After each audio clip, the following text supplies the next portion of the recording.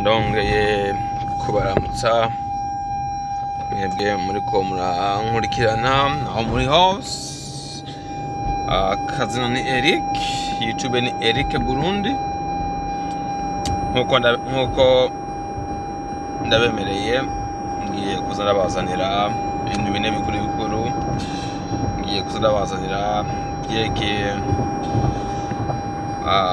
ubuzi bwa Amerika, ukuntu muri Amerika abantu babayeho, bagene kubatunzi, of course tubagiye n'ama interviews hamwe n'ama town, kubereka ama downtown. Rero uyu munsi ni kwa kabiri, itariki 5 ukwezi kwa kabiri. Uyu munsi ngiye kubereka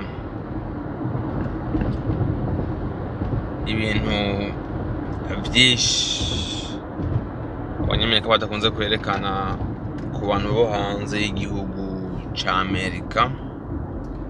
Today guys, muraza kubona nguri umuhomeless. Kanabere kwanza ndahuye n'umuhomeless right there kasa amafaranga shaka cash guys, shaka kumufasha, please do so. Homeless wawe homeless hanya Amerika. Shiwe kwibaza ngo ni gute igihugu gituze nka Amerika gishobora kubana umuntu yakasabiriza. Of course iyo Amerika yo kiragoye gatoya. I mean, don't get me wrong, ni igihugu ciza cyane Amerika, igihugu ciza ndagikunda, ntabwo nje ngakubahenda, ndagikunda mugabo nje kubabwiza ukuri mukimenye. Mwe muriko muraza muri USA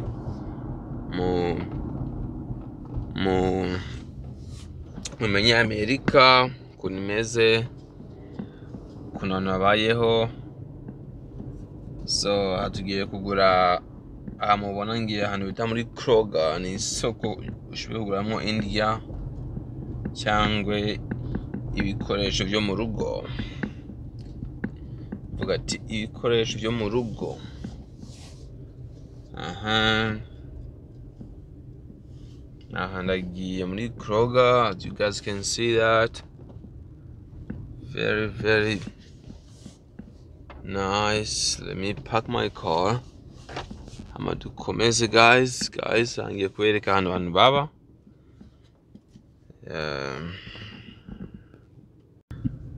Kalero ndabereke nkuko ndabemeye ati nzobereka Amerika ukuntu imeze, ukuntu abantu babayeho. You know guys, ni byiza mukamenya ukuntu muri Amerika abantu babayeho, ukuntu tubayeho. Reka tubereke.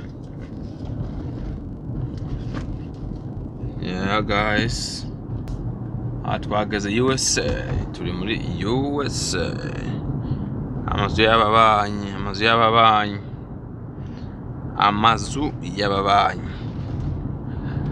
Shibe kwibaza ati kubera iki Eric uri kuratwereka amazu ya Amerika? Nshaka tumuyabone kugira ngo muzo habe muta iby'iwanyu byose umurose ubuhungiro. Amerika ni igihugu ciza cyane gose. Igihugu ushoboye gukora ukamakinga amafaranga ugasubira, kandi n'igihugu ushoboye kuza ngo utakaza ubuzima neza.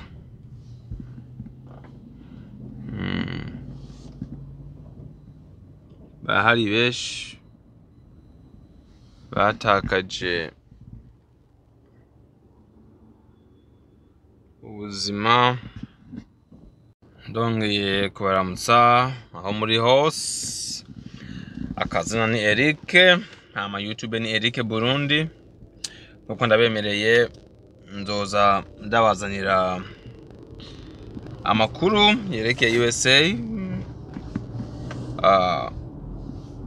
ku bintu bitandukanye. Uyu munsi rero ngiye kubereka ahantu abanyamerika b'ubuzima busanzwe bibera. Abanyafrika benshi bama bashika ino bagatangura kugaya ngo twibaza yuko tuje Amerika, ngo tuje muri ibi. Mugabo mu by'ukuri Bibiliya ivuga ngo udakoze ntakarye. Rero akazi jewe ndi pro jobs, jewe nkunda umukozi, nkunda bakora akazi. Mugabo rero hari ibintu byinshi tukiri hiyo tutabwirwa aho tuzoshikira. Ugasanga umuntu araje afise high expectations, ahageze bamuhaye ikizu n'akazi karusha cyane k'amasaha 8, agaca atangura gukunda Afrika. Iwacu sindakora, iwacu twarima gusa. Ugasanga ni rero guys, katubereke aha turi muri Amerika.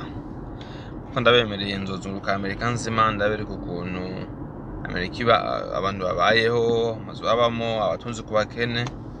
Mugabo ni nko mu bindi bihugu hose, of course utifise cyane ba muzi isanzwe, hama y'ubuzima bugenze neza ukaba ahantu heza. Ndaza abarundi benshi baje muri Amerika bahera kuri zero bageze ahantu hashimishije cyane, baba ahantu heza, amazu meza, n'abandi byanse bakiri mu mazu bashikiyemo. Rero uri nk'impunzi bakagushikiza mu nzu, iyo nzu ntiba ari nziza cyane mu by'ukuri. Inzu yo gutanguramo gusa, hama umaze kumenya kwikorera ibintu byawe, hama ukimuka ku nzu wifuza. Rero uyu munsi guys, mugiye kumenya ukuntu abantu babayeho. Uyu munsi naza kubereka ahantu abantu b'ubuzima busanzwe bari abafite ubuzima busanzwe bibera. Of course hariho n'abandi bantu muri Amerika bafite ubuzima busanzwe mugabo baba ahantu heza. Kiriya kintu cyose no kwipanga. Hariho mbere n'abafite ubuzima bwiza baba ahantu habi. Ibyo ni ku isi hose, ibyo ntabwo bitangaje. Mugabo majority y'abantu basanzwe baba batifise cyane. Ndogenda bereke n'ahantu abifise baba n'abashoboye kuhashika nubwo batuba barize baba. Reka rero hajya imbere natangura kubereka amazu. Ubu tucari ahantu hari mu company buto ndibaza ama offices atandukanye. So tugeze hajya imbere ndabereka guys, mubone USA. Rero kandi abasabe guys, nimba utagira subscribe, take 1 second or 2 if you want the subscribe button ngaho, ngire like, ushiwe na comment icyumviro cyangwa uterere ijambo, uterere igiterero. Guys,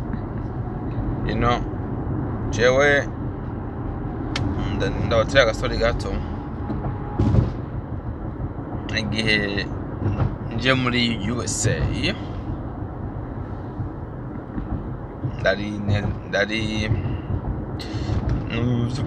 mfite high expectations nyinshi cyane, zirenze nuko ndobyita, zirenze mu by'ukuri. Mugabo hari kera, so jewe muri Amerika sindobesha, sindari bwabone ukuyeho ama movies, nta bindi ari bwabone, ibindi hari kubwirwa. mugabo ndiko ndababwira bwa mbere abantu turi binebwe nk'indukunda gukora ugasanga rugiye ahantu ntiwifuza gukora ahantu udakoze hamuriki kwisi yose uraza umukore nta batunzi ba Amerika bari ku kazi. So guys, twanga akazi dukore turageze muri neka ndaverekana amazu abantu babamo. Ngiye gufotora ifoto. So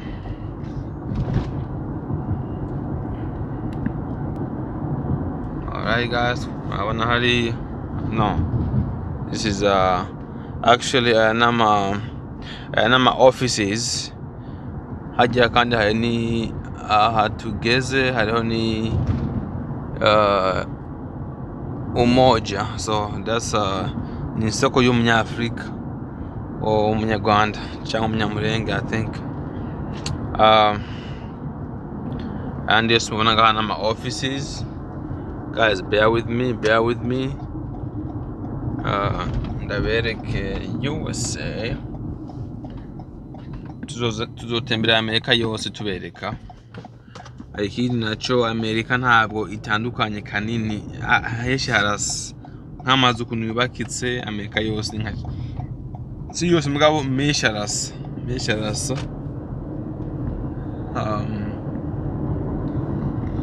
Abona nka inzu y'umuntu hariya. Inzu z'abantu guys. There's a house right there. Another office. And bakorera ubuzi ndibaza.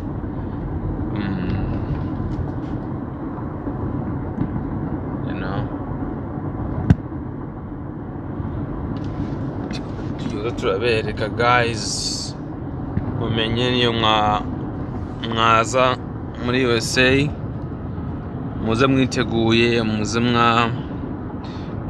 mwiteguye gukora akazi. Ngiri inzu hariya. There's more houses on this side. Ahibera abantu ngaha. You know. Abonye amazu y'abantu ngariya babita motor homes. Ngizindi nzu ngaha. There's more houses on this side.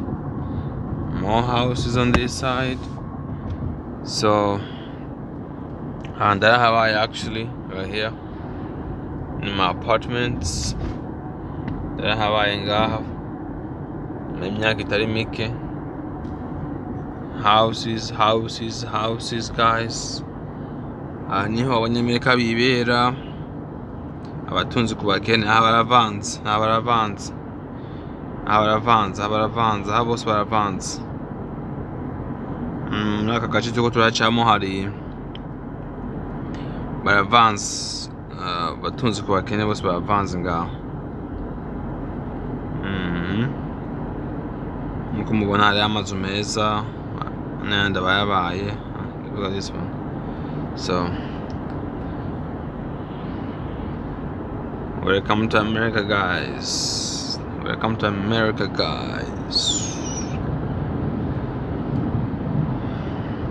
Ndabereka hajya imbere n'ahantu ho guhamba. Muze mwiteguye no gupfa tuzopfaga. Hajya imbere hari ahantu ho guhamba umuntu yitavye Imana. Ariko harazimvye naho nyene. Are very expensive. I think ibihumbi 13 ndibuka neza mbwa hariho kaburi ka Amerika. N'amakozi mu barahazimbako. Nice house right there. Nice places, clean, super clean. Ngaha rero umunsi mwaje mukwitegura no gupfa birimo ngaha. Ngabo naho nuko hahenze. Ngahari ushoboye gukota kaburi kawe hari ukabura kavomera umwanya ataragaye kugenda mu ijuru. Twese tuzogenda Imana iduhamagaye.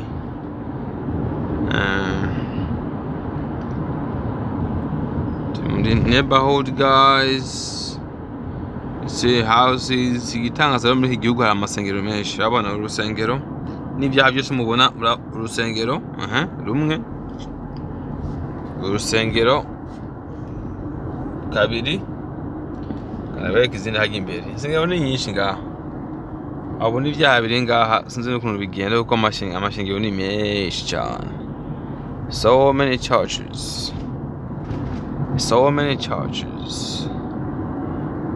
Okay guys, naho ku bantu b'abisilamu, umuntu wanyapfuye turafite akaburi k'abisilamu ngaha. Umuntu wapfuye akaburi k'abisilamu, abantu ko babaye benshi hariya akaburi k'abisilamu. Iyo umuntu yitavye Imana ni hariya ari mu idini rya Islam. Okay, urabona yuko tuko twarengana amazu y'abantu babamo hamwe n'ama offices atandukanye, you know guys. Nukwereka kugira ngo mumenye USA, mubone USA guys.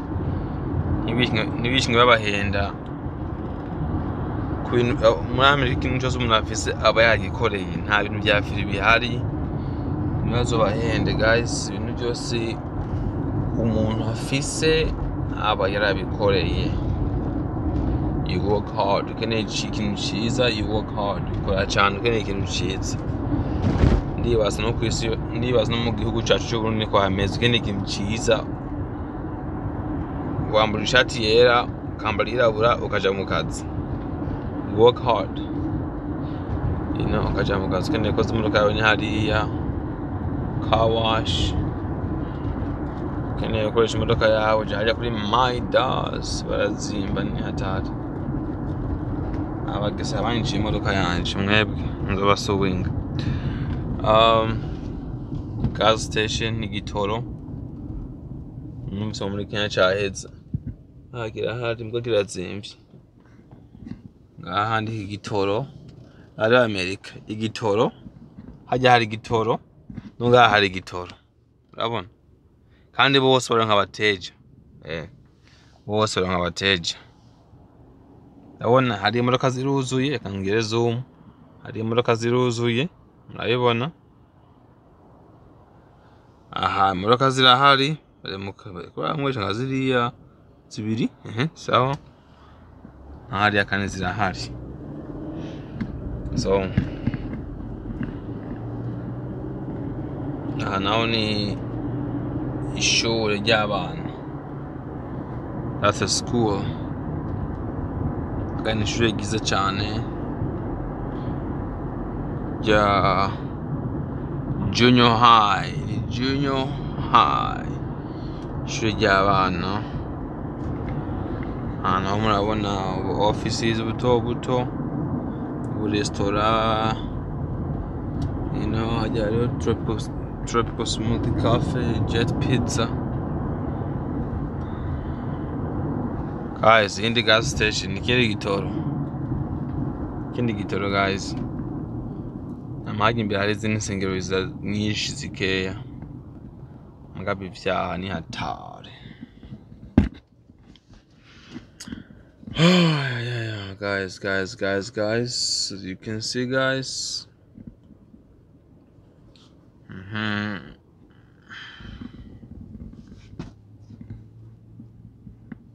turakirazimbye. Habona ukuntu kizimbye ari kiri very expensive.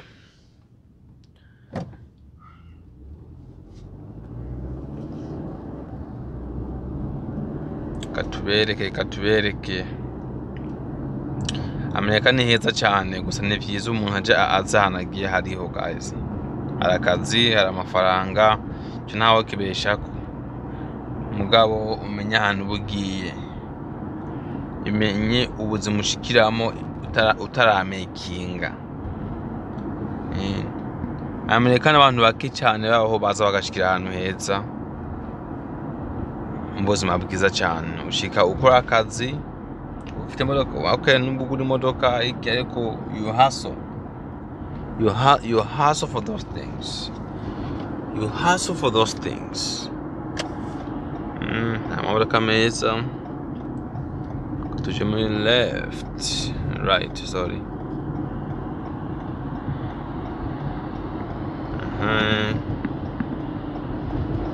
Urabona guys, hano hawe kandi abanyagihugu agace k'abo abanyagihugu bifise gatoya gusumba hamwe ndabereka ubwa mbere.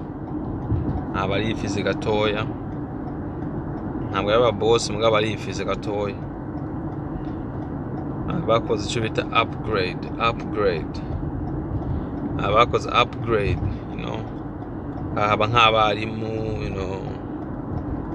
abandi abarimu, abaganga bato.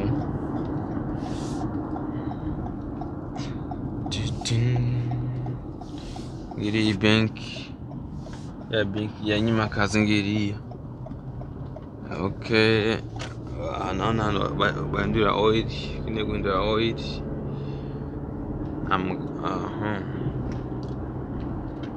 Yep. Udashoboye kugura inzu, hari amazu ngaho ushoboye kubamo, ama apartments, kikotero kiberamo, ntacyo bitwaye. Ahantu heza. Yeah. Beautiful. Amazu meza yo kubamo.